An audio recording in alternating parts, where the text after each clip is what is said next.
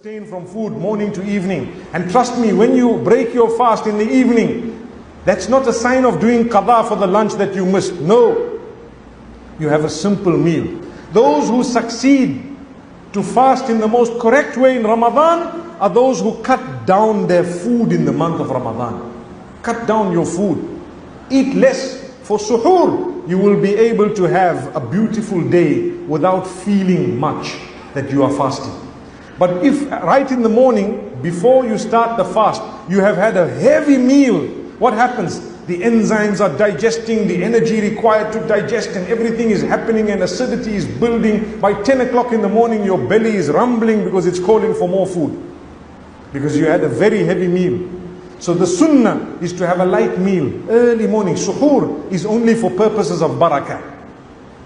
So you have something that takes long to digest, perhaps grains, perhaps a bit of porridge or cereal, a little bit of milk, maybe some water, some dates. Perhaps dates are high in iron and fiber and so on, and a little bit. And then you see how your day goes, because your stomach will not rumble at 10 o'clock. Your energies are used to digest food. So when you have little of it, less energy is used. But we make a mistake.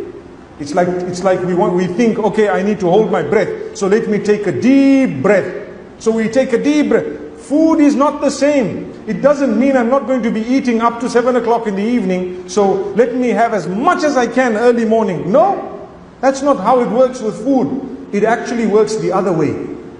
When you eat less, you are less prone to becoming hungry quick. Remember this. It's one of the secrets of fasting. When we say secrets, we don't mean hidden in a closet, but what we mean is something that you need to know that a lot of people are unaware of. And in the evening, if you want to read Taraweeh correctly, make sure your iftar is light.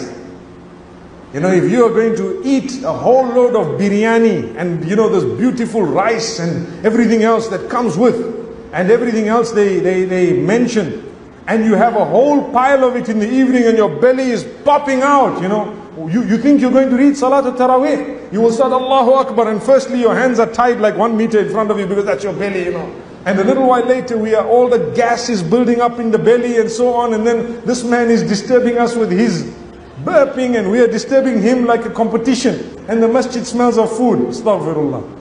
Be a respectable person. That is not how you should treat Ramadan.